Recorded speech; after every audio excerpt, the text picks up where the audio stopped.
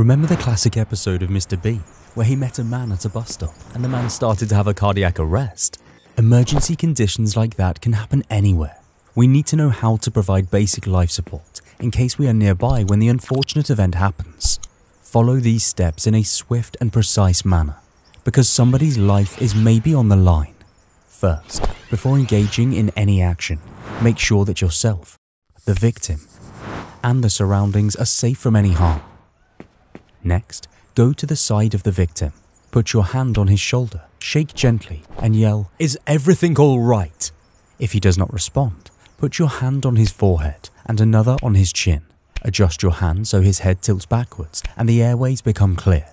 Then, look with your eyes, listen with your ears, and feel with your skin whether he is breathing or not, for 10 seconds at most. If he barely breathes or has infrequent and disturbed gasps, it is not normal. Have yourself or a nearby person call the ambulance or emergency service, which differs in each country. While waiting, we shall continue to the next step. Place the victim in a supine or face-up position, on a firm and flat surface. Kneel beside his chest. Put your palm on top of the other, interlock the fingers, and place them on the middle of the sternum of the chest bone. Position your shoulders directly over your hands. Keep your arms straight, lock your elbows, and press the chest hard to a depth of 5 to 6 centimeters, then allow for full chest recoil. Do the compression more than once in every second, or from 100 to 120 times per minute, continuously until help arrives. Keep pumping without interruption, unless you are trained in CPR before, in which case, promptly proceed to give rescue breathing. Tilt the victim's head, just like the first step again, but this time, let his mouth open, pinch the soft part of the nose, inhale as usual, put your mouth on his mouth without letting any air pass, and breathe out inside his mouth for 1 second. Exhaled air still contains 17% oxygen that can help manage the oxygen-deprived cells. Stop and watch the chest deflate after you breathe, and do it again for the second time.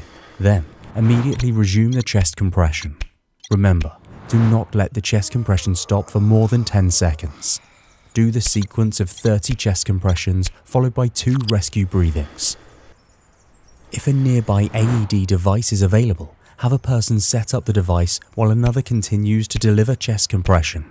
Place the AED pads just below the collarbone and on the lower left side of the chest. Wait for the heart rhythm analysis to complete for further instruction. If a shock is needed, do not let anybody touch the victim, or they will risk a 1,000-volt shock. Once all cleared, deliver the shock. If no further shock is needed, directly resume the chest compression and rescue breathing. If you are tired and medics are still on their way, switch with other people nearby, because the compression from a tired person may not be effective. If the victim starts breathing normally, even if still unresponsive, put him in the recovery position by lying on one side and put the other side's hand below his head. Place the upper knee on the ground to prevent him from rolling over. As the medics arrive to help, be proud that you have done your best to save his life, no matter what the result is.